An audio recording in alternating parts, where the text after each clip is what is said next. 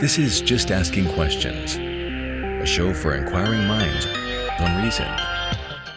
What if Joe Biden drops out?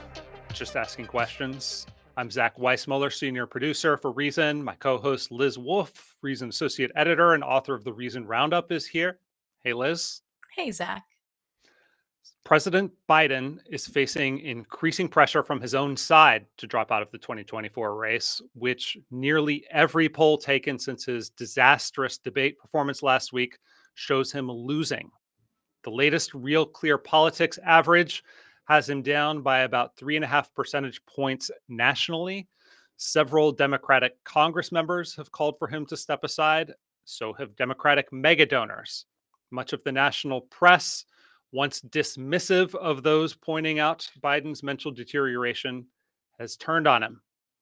So where do we go from here? To help us begin to answer that, we've invited on David Weigel, a name and face surely familiar to much of our audience. He's a political reporter for Semafor and previously written for the Washington Post, Bloomberg, Slate, and Reason Magazine. Thanks for joining us, Dave. Thanks. Hello to everyone in the Reason comments. I missed you. I'm sure that the feeling is mutual. Let's bring back that polling data for a second, John. So this shows the general election kind of compilation of polling. The spread between Trump and Biden is about, it says 3.3 percentage points as of July 9th. This, perhaps even more concerning, is a breakdown of the battleground states, and every single poll seems to show Trump with a lead or a tie. At this point in the electoral process and kind of taking into account history, how bad is it actually for Biden right now? This is unprecedented. I kind of hate that word because lots of things are unprecedented. No presidential candidate steps in the same river twice. I try to avoid it in prose, if you can call what's in the newspaper column prose, but it is. There have been incidents in eras where there's an old president and there are questions about whether he should leave the ticket. This happened after Dwight Eisenhower's stroke, and he recovered enough. People said, no, he's fine. This was a persistent theme in the early 80s, Reagan's first term. People kind of forget. Inflation was bad. Reagan was a decade younger than Joe Biden, but the oldest president ever at that point. But they just didn't fail to perform at key moments, and that's what changed. So we'll get into all the things happening, but Democrats were very resistant to this idea that Biden was too old to keep going. In part because of negative polarization. The Republicans had been saying since Biden was running in 2019 that he was too old and he was incompetent and he was going to melt down, he had dementia, et cetera, et cetera. And that clearly wasn't happening in 2020. He was fine. He was fine in 2021. He would have slip-ups, literally slip-ups. And he fell on Air Force One, the steps, which is the sort of thing that you never live down. Every president tries to avoid looking that bad. It happened to Biden. There was an impression that he was very old, but they told themselves that Republicans are wrong about this. I've seen him up close. He's still sharp up close. I personally, as a reporter, had interacted with him in December. He was much older. I'm from Delaware. He was my senator when I was growing up. Yes, he was much older. He was much slower. He moved slower. He talked slower. He wasn't extemporaneous like he used to be. But they got it locked into the Biden nomination. They got locked in. I'm not trying to be passive about it. They decided nominating him. Just stuck on this idea of 2021, 2022 Biden. And I'm being pretty generous because I've covered him up close, and he wasn't as bad before the Atlanta debate as he was there. That was the nightmare scenario. Everything from his affect to his way he answered questions, his ability to land a line, to just his voice. This is the worst version of the Biden voice we've heard. It is raspier, like a lot of older Americans, older people get raspier as they get older. This is common. The coughing, needing a glass of water, etc. Everything about him was so bad at the debate that Democrats are reckoning with something that they were denying for several years. Well, you said you saw him in December. Yeah. How would you compare the Biden then versus what we saw at the debate? In December is a White House event where he had to read remarks, and he stuck to the remarks. And just, I wouldn't say he wasn't reading the room, but he wasn't being not being extemporaneous. He used to be able to kind of go back and forth. Was greeting people afterward. Was slow in the greeting. He wasn't forgetting his place, but he wasn't being challenged. It wasn't a high pressure setting where he's asked about his record, or he's asked to respond to something Donald Trump said. So in a low pressure setting, he was it was recognizable. He was worse in Atlanta. I don't like to do the Bill Frist, the Terry Schiavo thing. Yeah. Look at this video, compare this video to that video. But as somebody who covered him sometimes, one thing the Democrats would say throughout his presidency is why does the media cover the content of his speeches more? And that was fair, but when I would cover his speeches, he was never in this iteration, 2021 to currently, a very dynamic speaker. If you listen to an entire 30-minute Biden speech on the trail, it had good moments and it had stuff that kind of drifted off. This Biden habit of making a point and then kind of losing the thread and saying anyway and moving to a new point. Just if you watch 30 minutes of Biden speeches throughout his presidency, there were moments that weren't great. But the debate was worse, and he hadn't been in a back-and-forth tough setting like that. Even the interviews he's done for this campaign, like the Howard Stern interview, it's not bad, but Howard Stern really likes him and is not pouncing on moments where he's slipping. He just wants him to keep talking. So when was the last time Biden was in pressure setting before the Atlanta debate? It was a press conference a very long time ago. One thing that strikes me as malfeasance is, the debate was held at the end of June. We're now recording this in mid-July.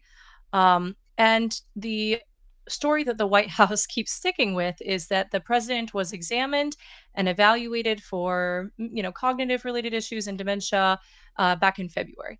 And at least having watched, old people in my life, especially my father-in-law who had Parkinson's, I mean, I'm sorry, but over the course of from February to the end of June, sometimes there were maybe symptoms that are there, but then there's this, it's not always progressing in this linear fashion.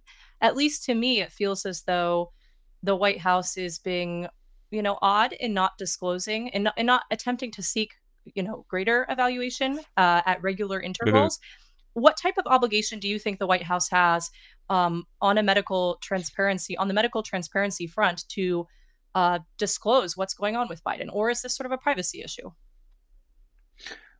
Oh, under the system we have, where the president is the head of state and needs to respond at a hair trigger to crises, I don't think it's bad to say there's an annual physical and we're going to reveal with consistency the results of the physical. Because the White House, it did this in 2021. Mm-hmm. It revealed that he took blood thinners.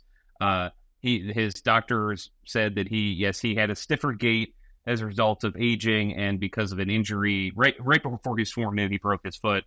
And if you're an old person and you have an injury, and I've encountered this with my parents, you don't bounce back the way a teenager bounces back or a 40-something bounces back. It sticks with you. So they admitted that stuff. The neurological part of this, again, there's not a ton of precedent for this. The last time it was asked in a serious way was for Ronald Reagan, and whilst Reagan was slipping at points in his second term, and that was reported a little bit at the time, much more afterward, there wasn't a precedent set. Hey, if we have questions about if the president's brain is working, we need to be transparent about this. I'm not trying to filibuster your question. I'm saying there's not been laid out, because normally presidents are in an age range where this is not a question. It's hard to win the election if people have serious questions about this. We were in a odd situation in 2020 where most voters thought, well, I'm going to the polls, the exit polls. Most voters thought we have two candidates who are quite old and are weird mentally in different ways, and we're choosing Biden because he seems fine right now.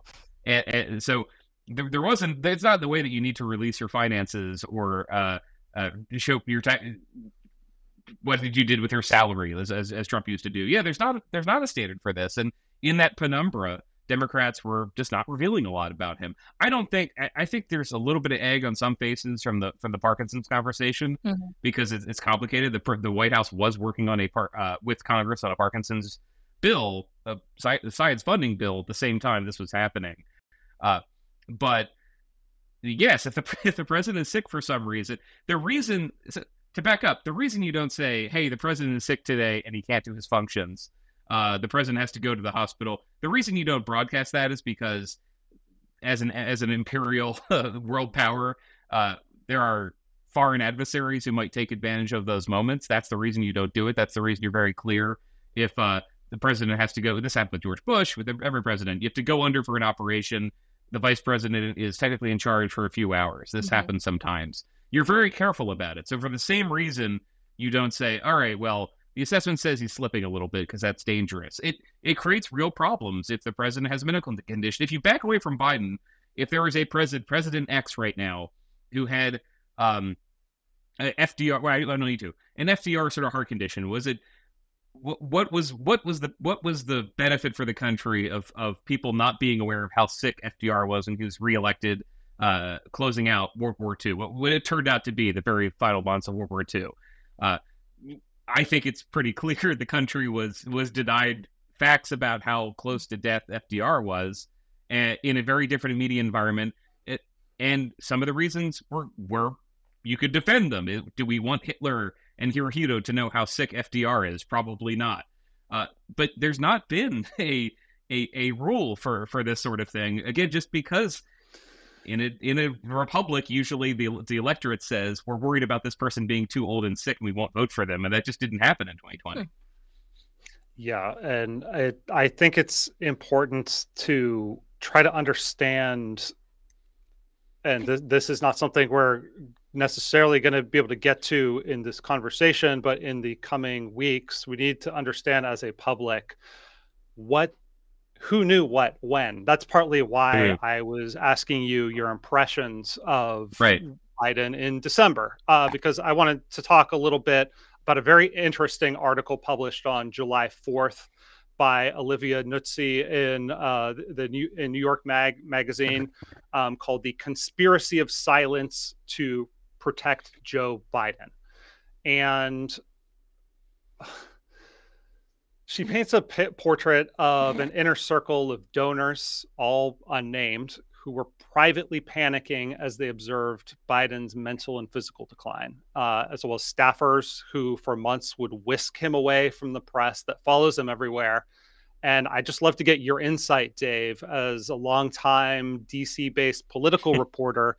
Like, how could this happen? How could the press, like many of whom just regularly observe Biden up close or have colleagues who do so, seem to be so blindsided by what unfolded on the debate stage?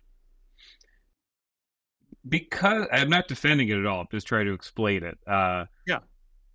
One part of it, again, just saying what the context was, is Republicans had claimed in 2019-20 that Biden was incompetent, and if you were covering the 2020 campaign as a reporter, the narrative that the basement campaign, they can't put Biden out in public because he has dementia, he's ailing. That was debunked in the debates. He did fine. He was older and slower than he had been in 2012 and 2016, but that memory that lasted, and really the first year of the Biden administration, he would slip on some things, again, literally. But I think it was just not even the sunk cost, but the bias of being close to this and seeing, well, he's always been old and he slipped a little today, but then he'll have a good day tomorrow. And it's a very odd thing to talk about. We are talking about this the way we do talk about a grandfather. No one has, I don't think anyone has a grandparent who is that age and is mostly good. And you think, well, in a month, it might be terrible. He might be in a nursing home. You think, I hope he's good for the rest of his time. Should the press be considering the president as a parent? I don't think so, or a grandparent. But that, without interviewing every member of the press corps, I think that was part of it. Is if you were seeing coverage that was not matching up with what you saw. Biden gives a 30-minute speech. It's fine. It's a little bit slow, but then he leaves it kind of slowly and shuffling. And if the media coverage or the Twitter, TikTok coverage you saw was just 10 seconds of him walking away slowly, you as a reporter would say, it's a little unfair. He's an old man, but he handled the press conference. The thing that they're referring to with with donors, though, that's important. There was not enough reporting, and I'm not trying to absolve myself. I'm not in the pool of White House reporters who cover Biden all the time.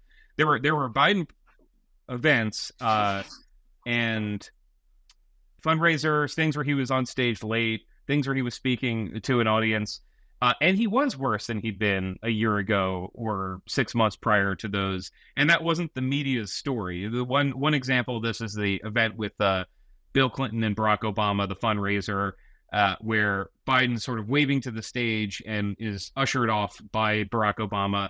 The video of this that goes viral is somebody's, I'm saying phone camera because it was great enough. Yeah, I think it was in the audience. Hold one second on that, Dave, because we actually have that clip, and I think it's important to go over it because it really exemplifies something to me. Before we get to it real quick, though, I want to linger on Nutzi's story in New York Magazine because there's this one passage that stuck out to me where she's describing the president being whisked away at a reception late last year. And the guest realizes it's probably because Biden's not going to make it through the reception. And this is how she describes the guest's reaction. She says the guest wasn't sure they could vote for Biden since the guest was now open to an idea that they had previously dismissed as right-wing propaganda. The president may not really be the acting president after all. I think people who are quick to call things that upset them right-wing propaganda need to take a minute to absorb this. You can't call everything that makes Democrats look bad right-wing propaganda right up until the moment where it's undeniable. And even a little past that point, sometimes, like, partisan propaganda is a real thing, especially during campaign season, and it comes from both sides. But like every sort of faceplant like this makes it harder for everyone to recognize the actual deception. And I've got my ideas about how to best correct for this problem, but I would like to hear yours as well, Dave. Oh, I do want to hear your ideas. Yeah, what Nuzzy's piece is reflecting a couple things. What it is typical for the president to be ushered away from reporters. That's another thing I think reporters had antibodies about. If they saw, there was one incident where it's the Easter egg roll and Biden's starting to take some Afghanistan questions, and the staffer who's dressed the Easter bunny helps usher him away.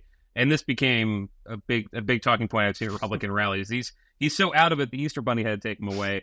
That did look silly, but that happens sometimes where the White House wants to control how much the guy's on camera. But really, Alex Thompson at Axios is one of the few reporters, and for this, he was frozen out of access. That's kind of the story I think I'll get to. Alex Thompson at Axios is one of the top reporters covering the administration, top at his outlet, and he writes stories that there's not a policy angle. He just will point out, hey, Biden is taking a different route up to Air Force One that's shorter than he used to. He's going to a different part of the plane, so there's fewer steps. Biden is, instead of walking solo to the helicopter, because that produces footage of him looking old and shuffling, he's now walking with a few staff. Not surrounded, not like a phalanx, but enough where the image is now of a president with his team, not the president walking alone. He was just noticing those atmospherics, and the White House just did not. There are reporters who got more access to the White House than Alex Thompson because that's part of the game. It is the hatred people have of access journalism. It's rooted in something. I mean, but with Trump, who gets more interviews with Donald Trump? Sean Hannity, who never asked him anything hard, or a reporter who might grind him down on something embarrassing? Sean Hannity does. They make this choice, but it's usually in the context of all of it is in the framework of let's not have the president say something off message, which gets a lot harder if the president looks and sounds old and is occasionally screwing things up. So that's part of the reason. I think the coverage in the Times by Katie Rogers, those people has been very good. The coverage in the Post has been good, but the story there also was a little bit of maybe audience capture is almost the right term. If you're a reporter writing about Biden and you focus on the age question, you get just drowned by readers of newspapers who at this point are mostly more liberal, college educated, more democratic, saying, how dare you do this? And this happened. My friend Annie Linsky, who I worked with at the Post, co-authored this Wall Street Journal story about whether Biden had been slipping in public based on interviews, mostly on-record quotes coming from Republicans, and they got hammered for it. They got hammered by readers. They got skeptical treatment. Part of this, I think, is the crabs in a barrel thing. They still seem to be getting hammered, by the way, even now. Yeah. If you look at, the comments sections to the New York Times now, even with this all out in the open, there's still this, backlash. But journalists aren't supposed to have fidelity to the comment sections, right? I mean, fundamentally, journalists have to be interrogating whether or not there is a deeper commitment that they have, which should ostensibly to be reporting the truth as they can suss it out. And it really, perhaps journalists need to do self-reflection to understand that they should not be so beholden to their liberal skewing audiences, but rather call it like you see it a little bit more. I mean, I think we see a little bit of, New York Times is doing extremely well, but there's a little bit of market feedback that we're seeing as a lot of these very sort of left-wing biased, increasingly lefty biased newspapers have financial issues or go under. I mean, it turns out just telling your readers what they want to hear over and over again versus accurately reporting the news as you see it isn't actually necessarily a winning strategy. Yes, and I'm diagnosing more than I am judging about this, because I've seen iterations of this. Back in 2014, Senator Tad Cochran of Mississippi was running for re-election. He was clearly mentally in decline. He was not doing interviews. If he did events, you had that as a smaller version, because the Senate campaign, you've got a couple staff. You had a few reporters. I remember covering it with a smallish, half a dozen people at events. And he had a conservative primary challenger, and Republicans wanted him to win because they didn't want to deal with this conservative primary challenger in the Senate. And it was clear that Tad Cochran couldn't do the job, and he ended up resigning midterm, and then he ended up dying before what would have been the end of his term. There's Cindy Hyde-Smith is a senator from Mississippi because Republicans in Mississippi basically misled people on how astute the guy was, and argued for him to get reelected. I covered Dianne Feinstein running for reelection in 2018, and I remember talking to her team at the time, and one, they didn't want to deal with the aging question, but their premise was basically, look, this Democratic senator, everyone knows she is. She's going to win re-election. Every dollar we don't have to spend on this race is a dollar that we can spend in a tough state. So just let's get her reelected. There is something that happens in America more than I'd say more than other countries because of the system we have, the three-branch system, where somebody who has to seek re-election occasionally can be incompetent and get re-elected anyway. And how does the press deal with those questions? One thing that happened in Mississippi was that Tea Party activists who were correct, one of them tried to do some citizen journalism of Cochran's wife at a nursing home. I don't think it would have been a very good story, but the Republicans behind Cochran very smartly reacted to this as a huge invasion of privacy. The guy was, I think, criminally charged. It ruined his life. But they really set up this wall of protection around him. And the way the media covered Cochran, I think for my stories of Slate at the time, he had just reflected the story. He's not saying much. He's not doing much. He's refusing to debate. But how can you get into his head? You don't have the neuroscience. You don't have the medical report on it. This happens. It's never happened with the president. But what is the press's role when this is happening? I clearly, to be very direct with people here, and maybe this is why I think Alex Thompson is doing it right. What is being done differently than a middle-aged president or a middle-aged politician who is not in decline? How are they managing this? How much shorter is the interview? Morning Joe, for example, he's calling in. He's not doing it in studio or on video. What are they doing to protect him, and why are they doing it? I interpreted the calling in as sort of folksy, wasn't that just like a folksiness stunt, right? As opposed to, or was that, do you think that there was a sense that he couldn't sit for an actual video hit? Well, it's a little bit of a stunt, but yeah, it seems a little bit more. But the White House has multiple places for a president to go to the camera with a link and go. Or Morning Joe is it's filmed in D.C., but sometimes the hosts are remote. I don't want to get too much in the weeds on that. But there are examples of just why is Biden doing the interview in this setting and not doing more. A question that probably it did force some coverage, but I think was more revealing in retrospect was Biden didn't do the Super Bowl interview, and reporters were asking, Why is he not doing the Super Bowl interview? And the White House and Democrats had some throw dust in the air reasons about this, but there wasn't a good answer. It's free media, and if a president is able to do it, it's never bad for him. Barack Obama used to sit down with Bill O'Reilly, and it wasn't a friendly interview, and it was good TV, and Barack Obama would do fine. So I think part of the question here is not to get very existential about what news is, but news is generally there's an event that happened, and the next day there's a new event that happened, and it's a iterative story, but there's not news every day that the president is very old. So there, if you become that reporter, if you become Alex Thompson, who again was correct, you're the reporter who covers his age, you are away from the pack. I really am careful because I don't want to indict people who are doing a hard job covering the president every day. I don't think they were in a conspiracy to do this, but just waking up and just like a White House staffer saying, well, I'm working for a president who's declining, but it's going to work out somehow. I feel like people just settled for something, not in a conspiratorial way, but in a, well, it'd be weird to just write about how old he is every day. So we're not doing that. But one thing that's so telling about the last 2 weeks is that is precisely what has been doing. This has been the story that has very much gripped the nation's attention.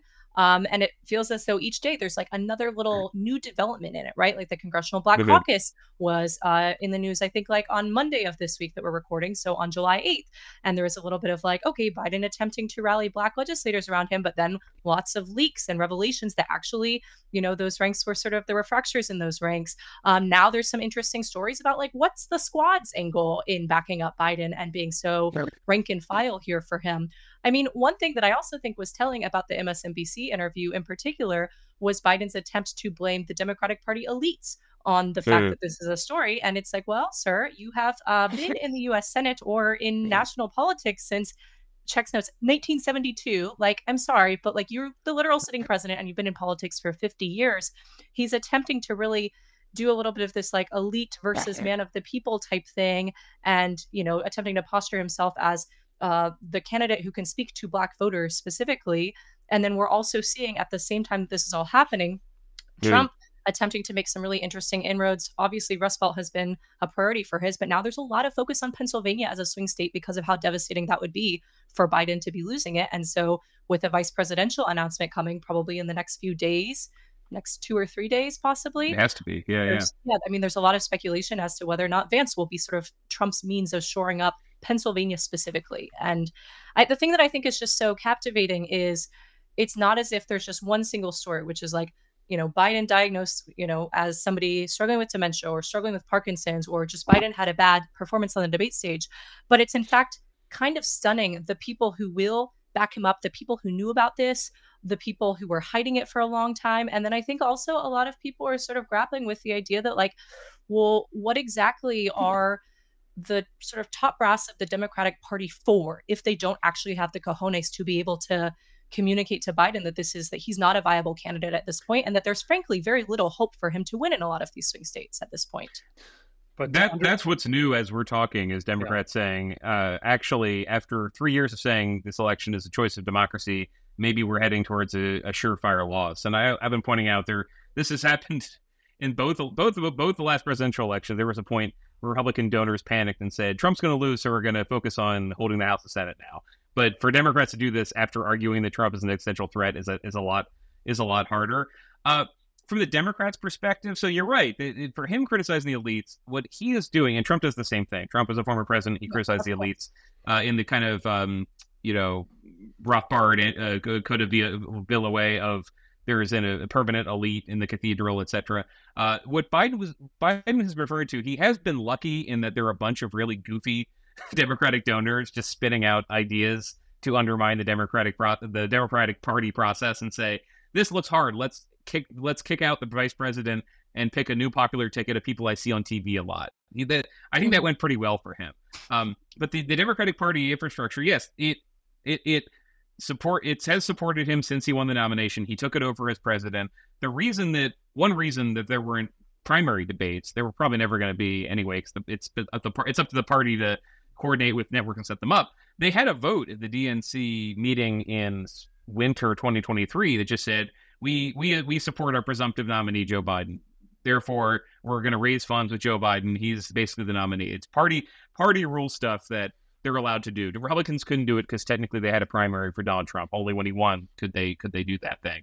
But yes, the Democratic Party was totally behind him, and the decision that I think again, the decision they made, of giving them a lot of credit, is a lot like what happened in 2016 with Hillary Clinton.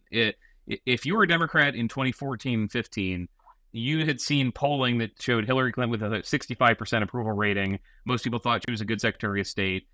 You lived through periods where she was unpopular, but then you said, well, look, and then look at 2008. Look at the most recent past performance. She was really popular in Rust Belt states that Obama struggled in. So surely that'll happen again. And it took them obviously too long, fatally too long, to realize that Hillary's image was very different, that she was a weaker candidate for a number of reasons, but also that the homebrew server investigation was not going to go away, because there are things the Clintons had been accused of that went away. Voters said, fine, we're going to put that aside. We'll vote for anyway. They just were in denial about it. Something similar happened with Biden, where Democrats said, we were told in 2020 he was too old. They were wrong. We were told he was going to lose the midterms. He didn't. So we're just going to assume his past performance dictates how he's going to be in the future, and we're going to stick with him. And we're not going to do the hard risk assessment of what happens if he ages really quickly. And I'm going to start. I want to forget that, right? Just again, this all in all this premise, there are old people, and then they hit a point where they are never quite the same again. They're old, they're able to do everything, then they fall in the shower and they can't. You know what I'm referring to. They just didn't consider that possibility. So obviously, yes, the Democratic Party apparatus, which Biden had shaped as president, made that bet. They said he was too old and he wasn't, so we're just going to stick with him. And I think it was the same logical fallacies that they went through in 2016. Everyone says this is going to be a problem for Hillary Clinton, but we know her, and our recent evidence says that she's fine, so stop telling us it's not going to be fine. I think that one of the most damaging aspects of this long term is just another hit to credibility across the board, both the credibility of the administration and, unfortunately, the media. This question you raised of, like, what should the media do, I think is a tough one, but partially can be answered by looking at what they should not do. And, this example that you brought up earlier, I want to look at what I consider to be a prime example of the kind of gaslighting that we endured about Biden's mental state in the weeks running up to the debate. We saw a lot of videos, many of them, to be fair, clipped by explicitly partisan outlets like RNC Research, which should always put the viewer on high alert. But at the end of the day, you can see something's wrong, even if it's coming from a dubious source. So let's look at Biden on stage at a fundraiser with Obama and Jimmy Kimmel in LA in mid-June, a couple weeks before the debate.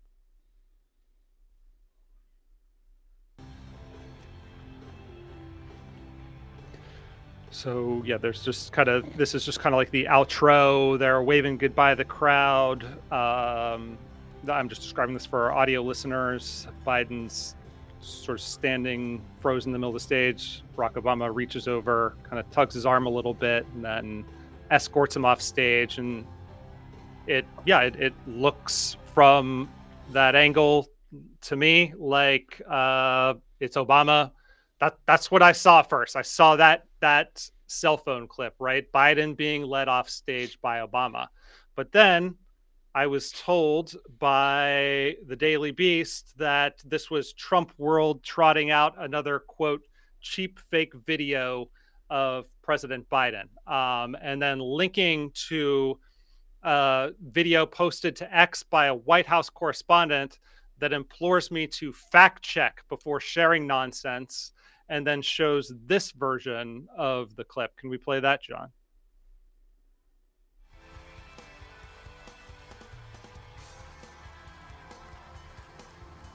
So this looks like to be the official JoeBiden.com version. And then they cut to an extreme wide shot where you cannot see what's happening whatsoever. And this is the fact check that we're supposed to believe that, the other one is a cheap fake. Someone here is trying to deceive me, and it doesn't seem like it's Trump World or the New York Post. And I'm not a Trump fan.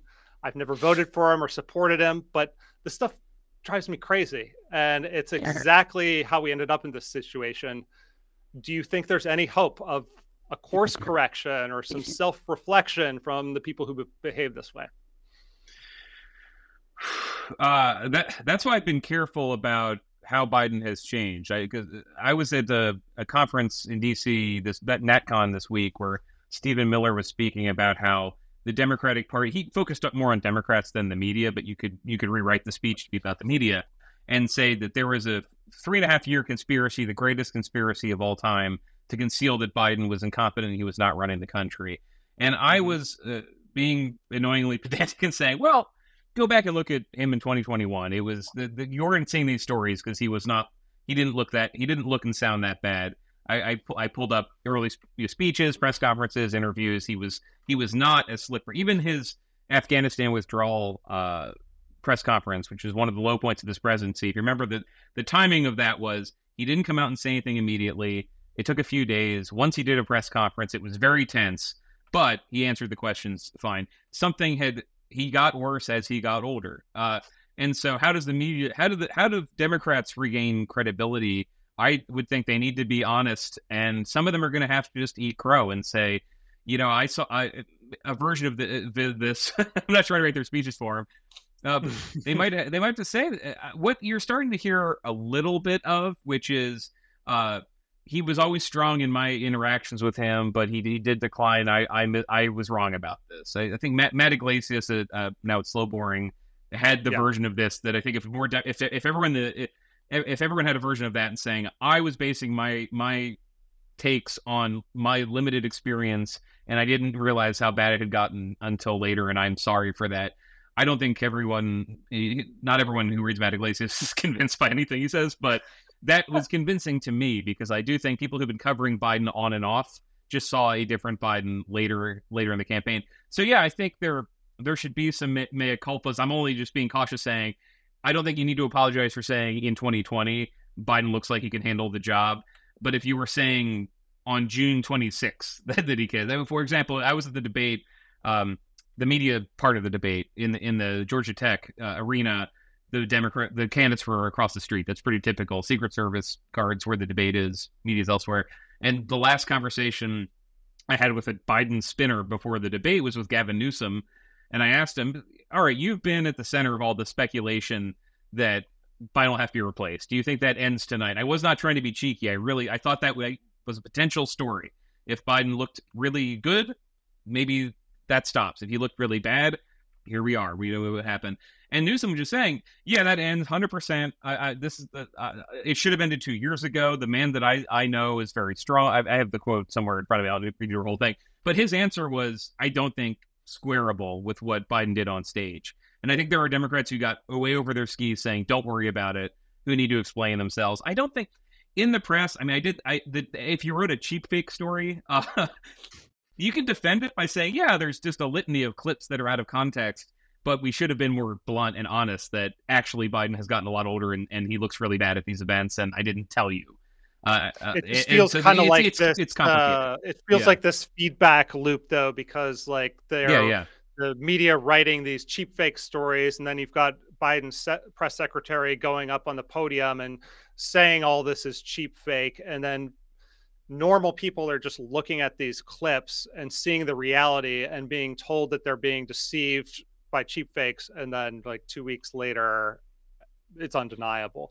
So and I think it's resulted in huge embarrassment, and there's now been a shift in tone. Like many in the press seem to feel betrayed by there's some people who I think that I don't think everyone in the press was like involved in some sort of cover up. I think there are people who maybe weren't seeing Biden in person and were just taking the word of their colleagues or the characterizations coming out of the White House at face value. And now they feel betrayed. And there's seems to have been a shift in tone, which I want to show an example of it in this clip of the White House press secretary, Karine Jean-Pierre, being pressed very hard about the appearances of this Parkinson's specialist on the White House visitor logs. Let's roll that clip because I think it shows something. It shows something about the shift in tone that we've seen. John, could you roll that? He gets every year that we provide to all of you. That's a very basic, direct question. Wait, hold on. Wait a second. Eight times, or at least once, in regards to the president specifically. Hold on a second. That's what you should be able to answer by this point. Wait, no. No, wait a minute. Ed, please. A little respect here, please. So every year, around the president's physical examination, he sees a neurologist. That's 3 times, right? So I am telling you that he has seen a neurologist 3 times while he has been in this presidency. That's what I'm saying. I am telling you that he has seen them 3 times. That is what I'm sharing with you, right? So every time he has a physical, he has had to see a neurologist. So that is answering that question. No, it's not. No, it is. It is. You're asking me. I also said to you, Ed, I also said to you, for security reasons, we cannot share names. Okay, so I hope we get some real answers about this because I still am not sure what to think and am very happy to see it being pressed. But what does it mean for Biden to be dealing with a more hostile media now? Oh, you can see it. I have talked to Republican comms people have been very happy in the past week for lots of reasons. One of them is they say they had to deal with this all the time. If you work for Trump, you had to deal with this sort of question all the time. Biden was not getting the. I think he was getting hostile questions, but one nice American tradition I think is that Fox News is in the front row and Peter Doocy is able to ask really questions that clearly irritate the White House, and they have to answer them. That's been a nice process. But yes, they are not dealing with a press corps anymore that is willing to just not pay attention to things Biden is slipping on, and this is again, what is different compared to 2 weeks ago? If Biden gives a speech and he slips up a little bit, that would not have been the lead the first time. It is the lead now. It's like somebody coming back to the field after an injury. You weren't looking at how his knee moved before, and you are now. Is that knee going to hold, or is it going to snap on the field? That's how he's being covered. And when it comes to the actual information being demanded by the White House, yes, it seemed collectively gauche to ask medical record questions because you were hearing from the front row. Fox asked them, or from a couple rows behind, Newsmax, James Rosen, who used to work for Fox. I'm just getting very weedsy about the briefing room, but there were a couple of garden party skunks in the briefing room who would ask Biden health questions, and the response was always, that's a little bit rude. Why ask that? You saw this with Rosen was the guy who kind of chimed in last week and said if he's awake when Jean-Pierre was answering something, and it was NBC's Kelly O'Donnell who said that's inappropriate. There still is a sense. I mean, is that part of the answer, though? Like, does the press need to just become a little more comfortable being, I mean, particularly the access press, the people that are in the room, in the White House briefing room, does that culture of just being a little more blunt and rude need to kind of be reinvigorated? Yeah, but in fairness, also it's Politico, and I think the Post. A few media outlets are suing for the Robert Hur's audio tape. So the White House has released the transcript. It's refused. Sorry, the DOJ has released the transcript of Biden's interview with Robert Hur over the documented investigation, and it's media outlets that are also saying we want to see this. So. Whatever you think of the media outlets, Politico is not trying to do Biden a favor. Just so everyone knows what you're talking about, Dave. Yeah. This was the infamous part of that document where they declined to charge Biden for the mishandling of classified documents because they argued that Biden would likely present himself to a jury, as he did during our interview of him, as a sympathetic, well-meaning elderly man with a poor memory, and it would be hard to prosecute a former president well into his 80s of a serious felony that requires a mental state of willfulness. And at the time, people were freaking out and saying that this was totally inappropriate. And now reading that, I'm like, yeah, that adds up. That tracks with what I've observed of Biden. It doesn't seem out of line at all. One thing that I find really quite disturbing is that it was a fellow reporter who chimed in to say that's inappropriate. That would, I think, be a reasonable slapped down, like put down, coming from Karine Jean-Pierre, but coming from a fellow reporter, to me, that seems as if it's like, the reporters themselves, like, to me, that says something about the reporter who said that, right? The fact that they feel the need to almost like stand up for Biden or vouch for him in that way. Like, I'm sorry, like, it's kind of not your job as a fellow reporter to police that. Yeah, this is. I'm sure if I can package this really quickly, because it's one of my hobby horses, and it can sound loopy, but I used to live in the UK. In the UK, the political press has way less deference to its political leaders. If you watch any of the forums they just had in their election, everyone knew Keir Starmer was going to be prime minister, and he would just get grinded down with questions about how he lied or how he slipped on a policy or and none of the questions about competence. Just there are questions that are much ruder than you get here. But it's like there's not a press corps in the UK. Tabloid culture in the UK is like incredibly antagonistic and intense, right?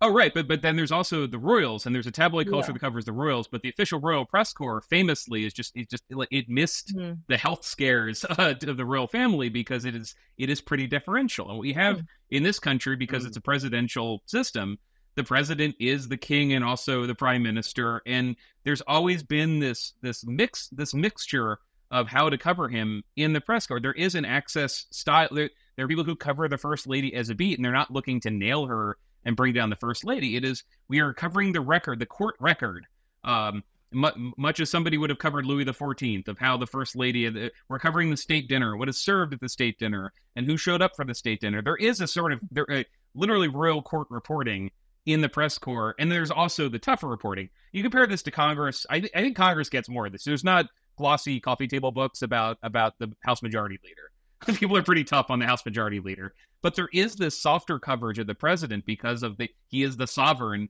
and it's one of those things that, as an American, I get it. I like the Constitution, but I do gotta envy the other countries where you're not as deferential. And if the leader has like lied or screwed up, they just say, well, obviously he should resign. In this country, it happened once, and even there's been a refighting of that by conservatives for 50 years. That shouldn't happen. If he's elected, he stays in there. If he makes mistakes, he stays in there. He's the sovereign. He has the mandate of the people. He is anointed by the American public, etc.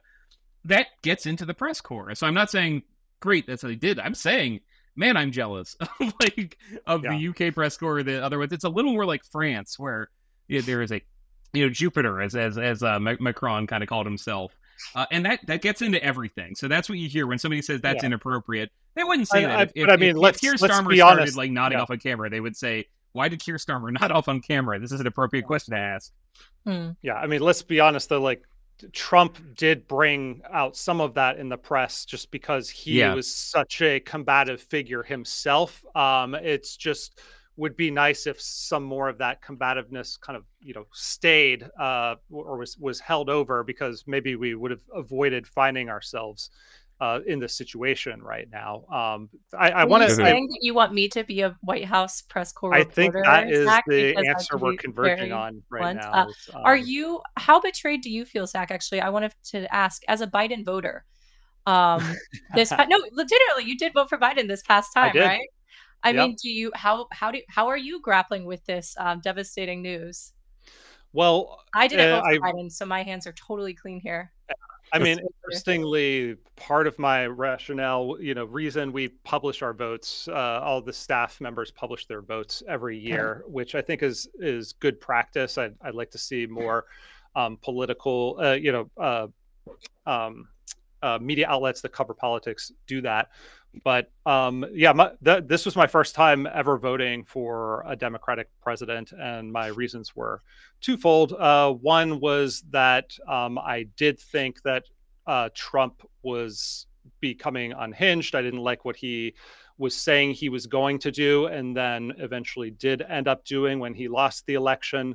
And secondly, Biden, I thought that there would be some benefit. I think I even put that having a kind of frail, feeble president would be a good corrective to the sort of egoistic energy that has built up in the White House, particularly after Obama and Trump being these like kind of cult of personality like figures. It would be nice to kind of like demystify it with this frail figure. I didn't foresee just how frail and feeble he would become, although I thought it was a possibility. And honestly, I was hoping and even thinking that he would not seek a second term. Like, I thought this was kind of like a pause button, and we're going to, the best case scenario, the Republicans are going to figure out some better path forward.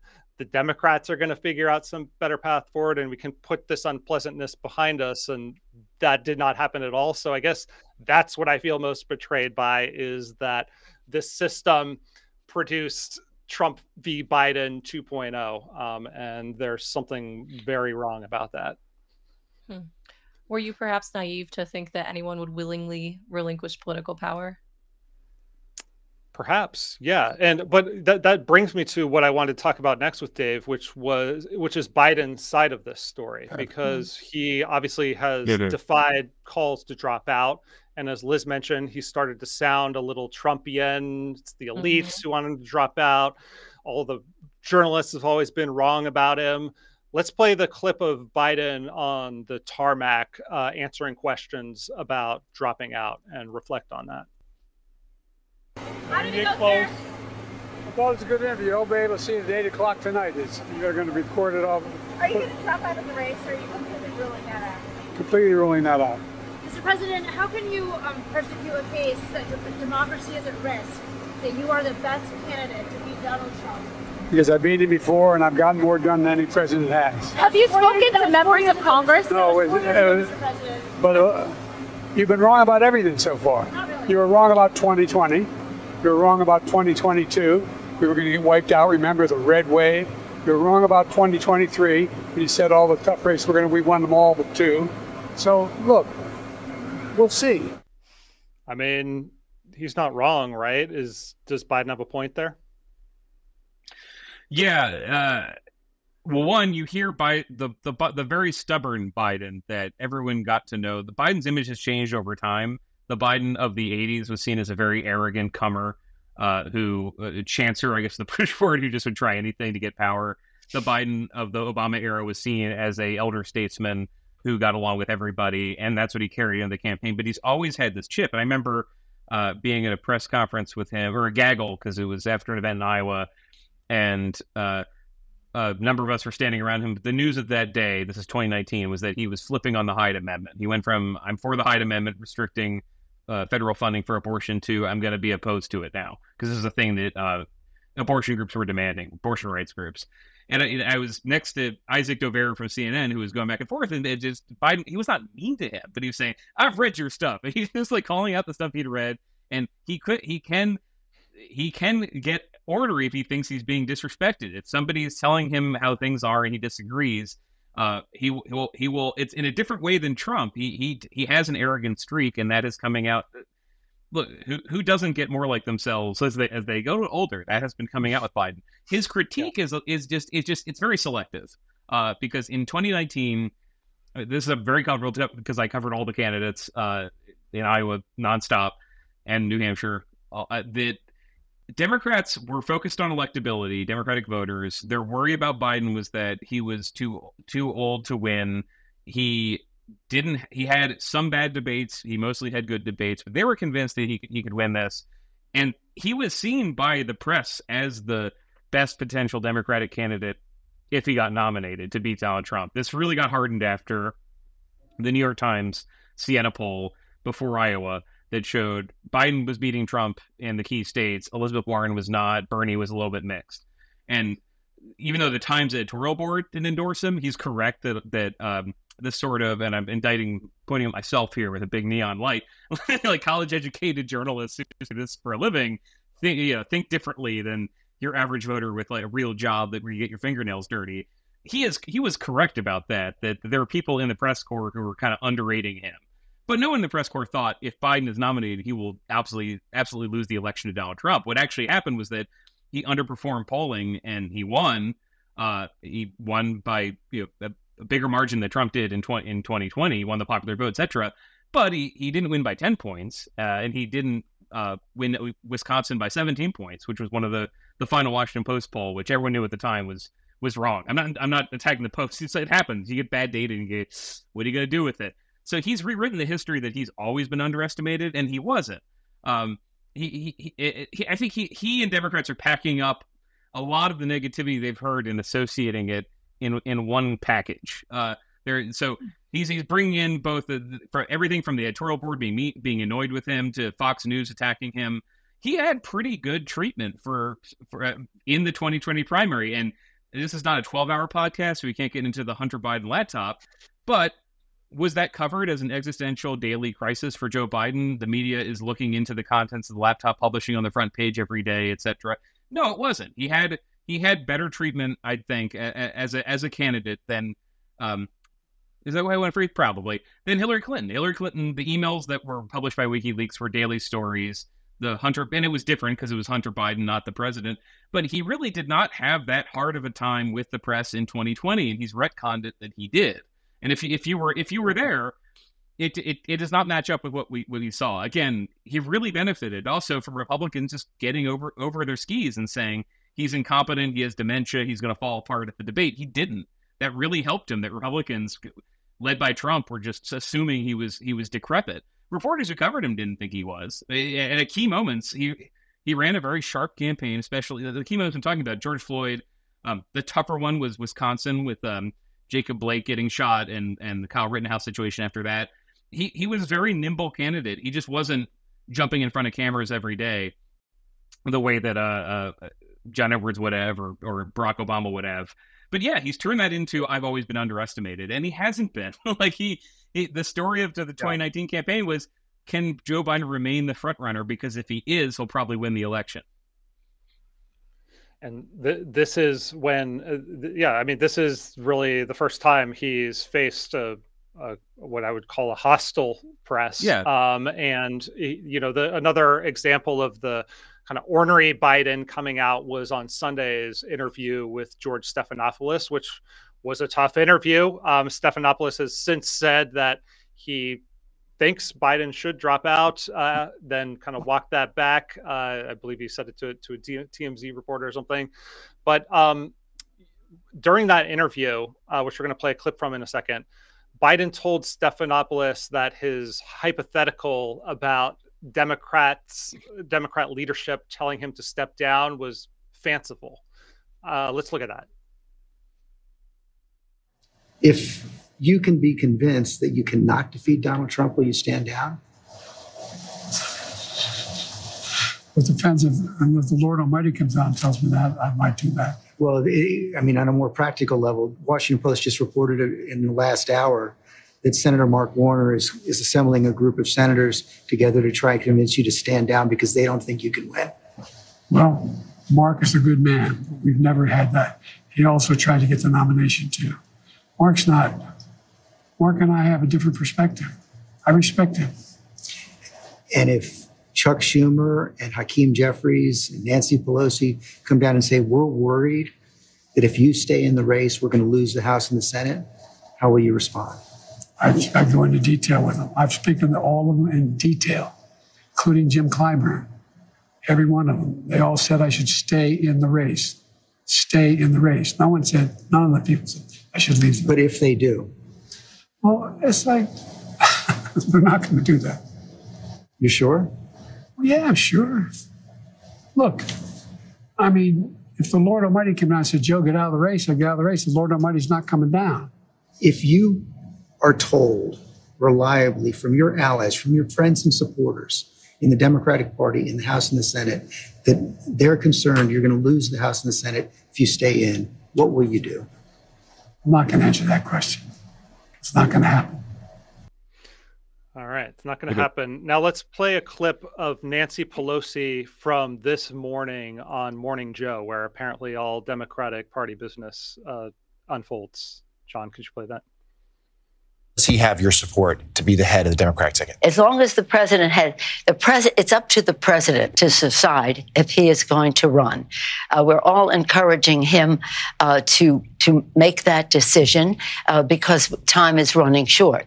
I think overwhelming support of the caucus. It's not for me to say. I'm not the head of the caucus anymore, but he's beloved. He is respected, and people want him to make that decision, not me. He has said he has made the decision. He has said firmly this week he is going to run. Do you want him to run? I want him to do whatever he decides to do. And that's the way it is. Whatever he decides, we go with. Okay, I want him to do whatever he decides to do. That's the kind of clarity we're always seeking from our leaders in Washington, D.C. Very non-committal, but also not that far out from what Stephanopoulos was describing. Where do you think things actually stand among Democratic Party leaders at this moment around this question? They're not moving minute by minute, but maybe every 90 minutes. They are not stable, and this is another thing. But just journalism is still on the Gregorian calendar, and it's still on. There are newspapers published in the morning. There's TV at night, and so there needs to be a storyline. I'm sorry for being super elementary, but I've thought about it's the only job I've had. So I've thought about what do we pack into the 30-minute broadcast? What gets into the newspaper? That is the big question. So I think there have been days where people thought the story was over because some people spoke out, and that hasn't happened because Democrats are still worried about this. What are the inputs they're getting day to day? Well, the debate ends on 11 p.m. on June 27th. It takes a while for there to be polling in everybody's district that says what's happening. They don't come out and say, I'm having a press conference, this poll just came out, I'm screwed. But if you talk to Democrats, they'll say what they're hearing. And so they're getting more negative input after they got some positive input. Some of them were back in their districts, and a couple members I was talking to, one pointed out they were getting told in their district, please stick with Joe Biden. And a couple were pointing out it was the more, New Yorker tote bag voters were very anti-Biden, and the blue-collar voters were very pro-Biden. Biden went to a black church and got a rapturous reception there, and had literally a preacher just saying the most positive things he could about him, and Biden leaned on that. Biden's leaned on that frequently. I mean, he did in the 2020 primary too. There were moments when every elite person didn't like him, but he was winning black voters by 60 points. And who are you going to side with, the working class black voter or the rich guy? But so they're all getting this information contradicting each other. Pat Ryan, the congressman from Hudson Valley, New York, he won a special election in 2022 that I covered. And he came out saying that Biden needs to lead the ticket. He's from a district that Biden narrowly won in 2020. And I haven't seen his internal polling, but I've heard about Democratic polling in seats like that where Biden is getting smoked.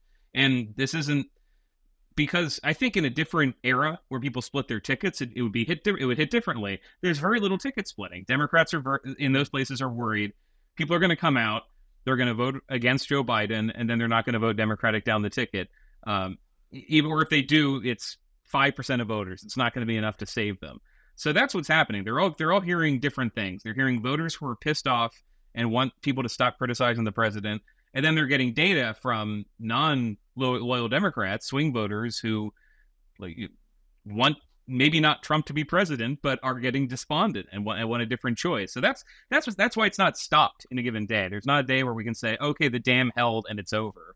And there's not really the closest to an event is the Stephanopoulos interview was the first one where a lot of Democrats said, I'm waiting for that. Now they're waiting for the press conference. They're waiting for events in public that everyone can see as they get information back home or from pollsters that tells them how bad things are. And that's why it's such a muddle. There's not a day where they line up in a row and say, we've all agreed that Biden must leave the ticket. Part of it's a collective action problem. We went through a version of this in 2016. There were a lot of Republicans who were convinced that not just that Trump was bad, but that he couldn't win the election. And they didn't do that. None of them said, I'm lining up here. We've all agreed that we're behind one candidate to beat this guy because Trump is so bad. They were just in disarray for different reasons. That's what's happening to Democrats now. The difference is that they have this break glass option at the convention, and they're rustling through, okay, who do I piss off if I do this? And is it worth pissing off some people if it saves my career? Would it save my career? It's genuinely confusing.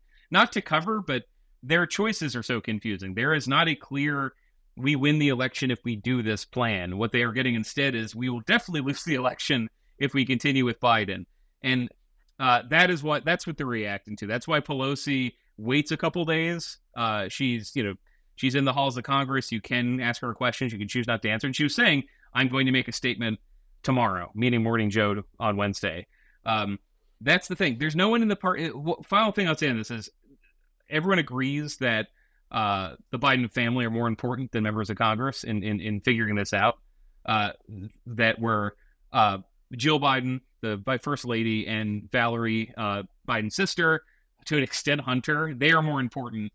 And they're not moved by these Democrats. But every day that somebody says, I'm worried about this, between the lines, read, they got information that tells them they're screwed if they stick with the guy.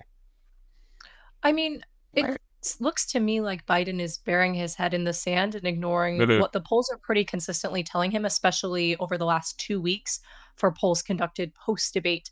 I mean, I think we saw either yesterday or this morning Cook Political Report downgrading Biden's projected performance in 6 out of 7 major swing states. And it looking like Trump's lead is a little bit more solid, or at least they're increasingly toss-ups, ones where perhaps it was projected that Biden would perform better. Say Biden is swapped out with Kamala Harris, who in many of these polls is performing a little bit better than Biden, but not well enough to beat Trump. What would Harris's prospects be in those 7 swing states? So this is another thing that they're looking at the data on, and it's harder to predict out. So Kamala Harris has never been that popular.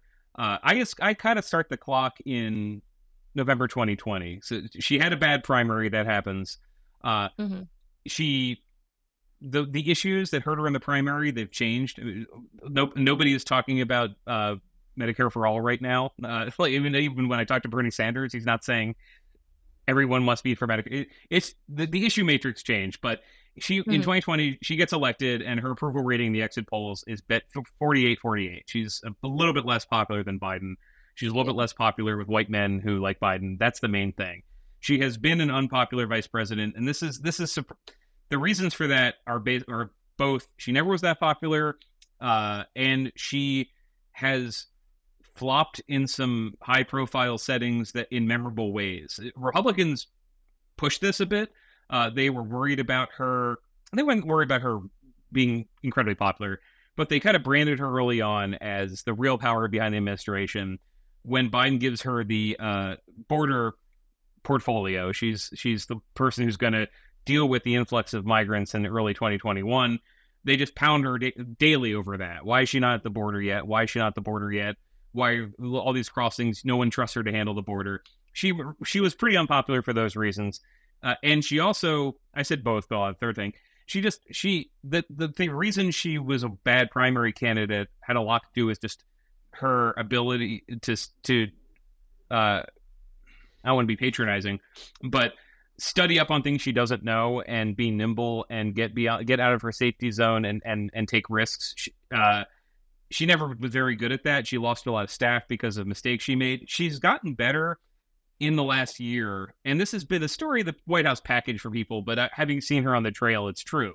I think if you are inclined to not like her voice or not like her laugh, that will never change.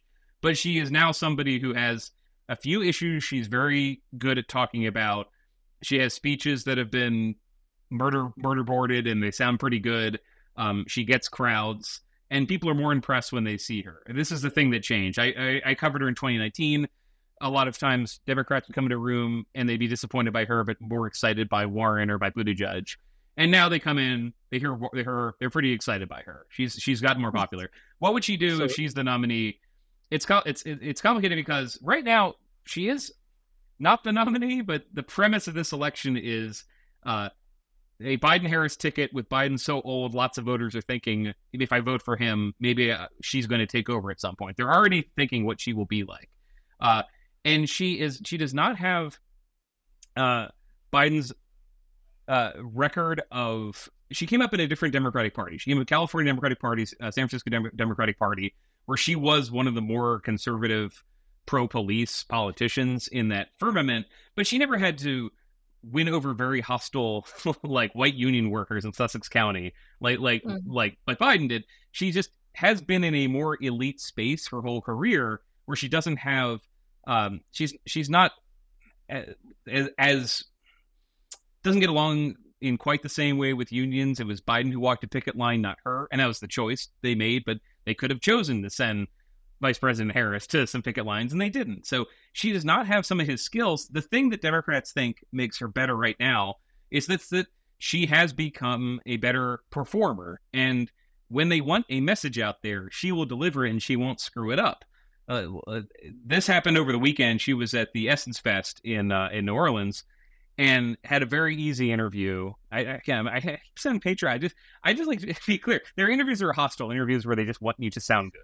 This is an interview they wanted her to sound good, and instead of asking about Biden's age, they were leading into the threat of Trump, and she delivered the Project 2025 message. The Democratic message is, however worried you are, Trump has a plan to destroy America if he takes over. He's going to ban abortion. He's going to ban the abortion pill.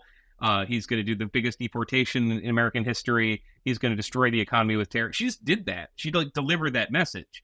And so Democrats are now in a position where they think she is not as good a communicator as some of our guys. She has not won working class voters like Gretchen Whitmer or Josh Shapiro did very recently.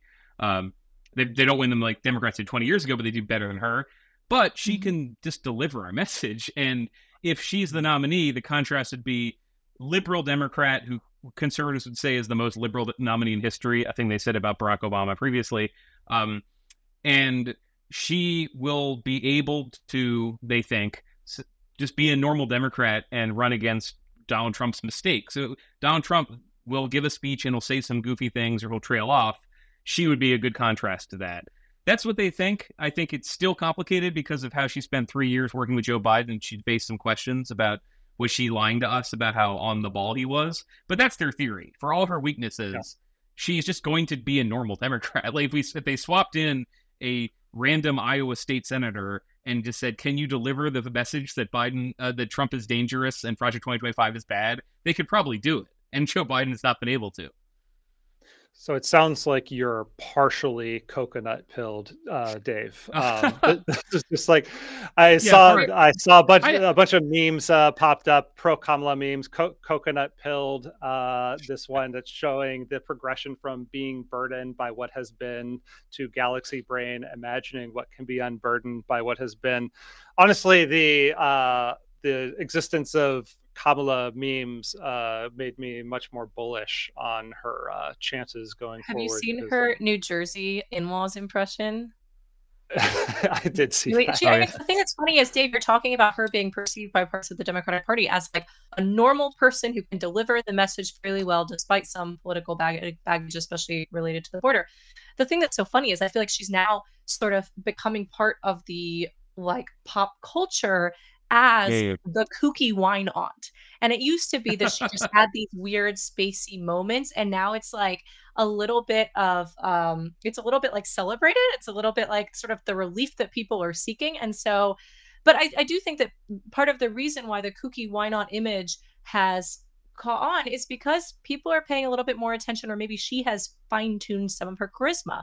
And so there's a little bit of this likability thing that she's worked on and or that people are reacting to, where for better or worse, she kind of does seem like somebody who would be a little bit fun to, like, I don't know, have a bunch of drinks with, which used to be a little bit of a litmus for how people looked at the president. Like this idea of like, do I want to sit down with this person and share? You're ready to throw back some Pinot Noirs with Kamala, Liz? It would not be noir. All wine moms and wine aunts do Pinot Gris. You would always do a white because you don't want any stains. Come on. That makes sense. How do you know?